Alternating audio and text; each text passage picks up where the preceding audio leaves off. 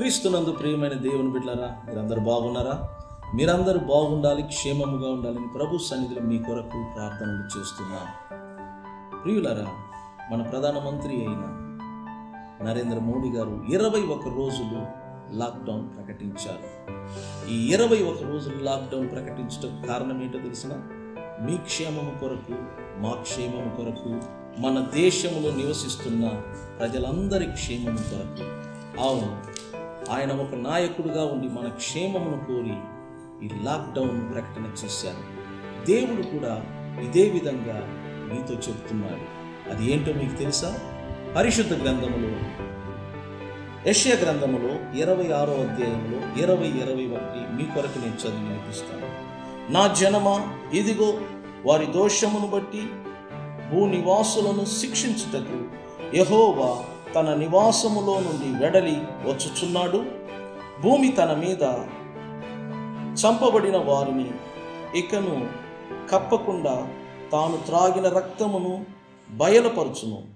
నీవు వెళ్ళి నీ అంతఃపురములలో ప్రవేశించుము, నీవు వెళ్ళి నీ తలుపులు వేసుకొనుము, ఉగ్రత తీరిపోవు వరకు కొంచెము సేపు దాగి ఉండుము. అవును ప్రియులరా, ఈ 21 రోజులు మనము దాగి ఉండాలి. ఎందుకంటే ఈ ఉగ్రత తీరిపోవు వరకు, ఈ వైరస్ వలన కలిగే ఈ ఉగ్రత తీరిపోవు వరకు ఈ 21 రోజులు మనము మన గృహములలో దాగి ఉండాలి. ఎలా? నేనేమంటున్నాను చూడండి. నీవు వెళ్ళి నీ తలుపులు వేసుకొనుము, ఉగ్రత తీరిపోవు వరకు కొంచెము సేపు దాగి ఉండుము. ఉగ్రత తీరిపోవు వరకు కొంచెము సేపు దాగి ఉండుము. అవును ప్రియులారా, మనము మన గదిలోనికి, మన ఇళ్లలోనికి వచ్చి తలుపు వేసుకొని ఈ ఉగ్రత తీరిపోవు వరకు కొంచెము సేపు, లేక ఈ 21 రోజులు మనము దాగి ఉండాలని దేవుడు కూడా సెలవిచ్చాడు. వామ్మో, ఈ 21 రోజులు మనం ఎలా మన ఇళ్లల్లో దాగి ఉండగలం?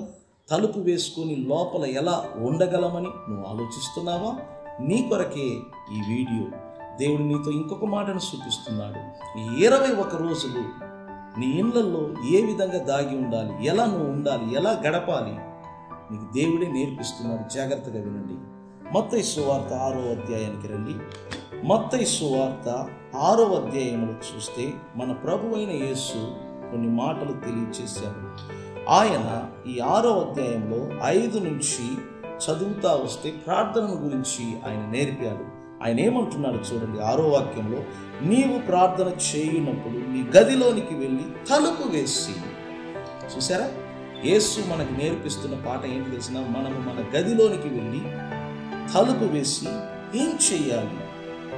రహస్యమందున్న మీ తండ్రికి ప్రార్థన చేయండి. అవునండి, ఇది ఆపద దినము. ఈ దినములలో దేవుని బిడ్డలు చేయవలసిన ఒకే ఒక పని ప్రార్థన. యాకోబు కూడా అదే మనకు నేర్పించాడు. మీలో ఎవరికైనా శ్రమ కలిగినప్పుడు ప్రార్థన చెయ్యి. అవును ప్రియులరా, మన భారతదేశమునకే కాదు, ఈ ప్రపంచములో ఉన్న అనేక దేశాలకు ఇది శ్రమ దినము, ఇది ఆపద దినము.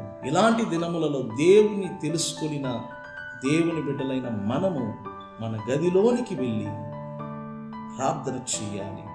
రహస్యమందున్న దేవునికి మనం మొర్రపెట్టాలి. రహస్యమందున్న దేవుని వైపు మన చేతులు చాపాలి. రహస్యమందున్న దేవుని సన్నిధిలో మనం కన్నీరు కార్చాలి. మన దేశమును, మనలను ఏలుబడి చేస్తున్న రాజుల కొరకు, సమస్త ప్రజల కొరకు మనం కన్నీరు కార్చాలి. ఎందుకంటే పౌలు తిమోతికి అదే రాశాడు. రాజుల కొరకును, ఏలుబడిదారుల కొరకును, సమస్త ప్రజల కొరకును, వారి రక్షణ కొరకును ప్రార్థన చేయాలని. అవును, దేవుడు నీకు నాకు ఈ 21 రోజులు ప్రార్థించుటకు, ఈ రోజును మనకు దేవుడిచ్చిన అవకాశంగా మనం వాడుకోవాలి. 21 రోజులు అనగానే నాకు దానియేలు గుర్తుకొస్తున్నాడు. దానియేలు కూడా 21 రోజులు తను తాను లాక్డౌన్ చేసుకున్నాడు. ఈ 21 రోజులు తన చేతులను దేవుడి వైపు చాపి యెరూషలేము కొరకు ప్రార్థించాడు, యూదుల కొరకు ప్రార్థించాడు. దాని ఫలితము గొప్ప ప్రవచనము, భవిష్యత్తులో జరగబోయే సంఘటనలన్నీ కూడా దేవుడు దానియేలుకు బయలుపరిచాడు. అవును ప్రియులారా, నేను నమ్ముతున్నాను ఈ 21 రోజులు లాక్డౌన్ పూర్తయిన తర్వాత ప్రపంచానికి జరగబోయేదంతా అద్భుతాలు. ఎందుకనగా ఈ 21 రోజులు దేవుని బిడ్డలు రహస్యమందున్న దేవునికి ప్రార్థనలు చేస్తారని నేను నమ్ముతున్నాను. దేవుని వెతుకుతారని నేను నమ్ముతున్నాను. ఈ ప్రార్థన సమయంలో లోకానికి, భూమికి ఏం జరగబోతుందో దేవుడు అనేకులకు బయలుపరచబోతున్నాడు. కాబట్టి ప్రియులరా, ఈ 21 రోజులను మీరు వాడుకోండి. మీ సమయములను వృధా చేసుకోగాకండి. బయటికి వెళ్ళి ప్రభుత్వానికి కోపాన్ని రప్పించకుండా మీ గదులలో మీరు ఉండండి. దేవుడు చెప్పినట్లుగా ఈ యొక్క ఉగ్రత దినం తీరు వరకు మీరు దాగి ఉండండి మీ గదులలో, మీ గృహాలలో. అప్పుడు చూడండి, దేవుడు మీతో మాట్లాడతాడు, మీకు సలహాలు ఇస్తాడు. తన ఆత్మ ద్వారా భూమికి జరగబోయే ప్రతి మర్మాలను దేవుని బిడ్డలకు బయలుపరుస్తాడు. కాబట్టి ప్రియులారా, దేవుని సన్నిధిలో దాగి ఉండండి. ఆయన మీతో మాట్లాడతాడు, ప్రపంచానికి జరగబోయే కార్యాలను తెలియచేస్తాడు. ఈ 21 రోజులు దేవుడు మీకు మన ప్రభుత్వం ద్వారా ఇచ్చిన ఒక అవకాశంగా భావించి మీరు ఎక్కడికి వెళ్ళకుండా దేవుని సన్నిధిలో గడపండి. దేవుని సన్నిధిలో ప్రార్థన చేయండి. ప్రభు చెప్పినట్లుగా రహస్యమందున్న దేవునికి ప్రార్థన చేయండి. ఆయన నీ ప్రార్థనకు జవాబిస్తాడు. కాబట్టి ప్రియులారా, మన దేశం కొరకు, ఈ భూప్రపంచం కొరకు ప్రార్థించుటకు దేవుడు దానియేలుకి ఇచ్చినట్లుగా నీకును ఆయన ఒక అవకాశం ఇస్తున్నాడు.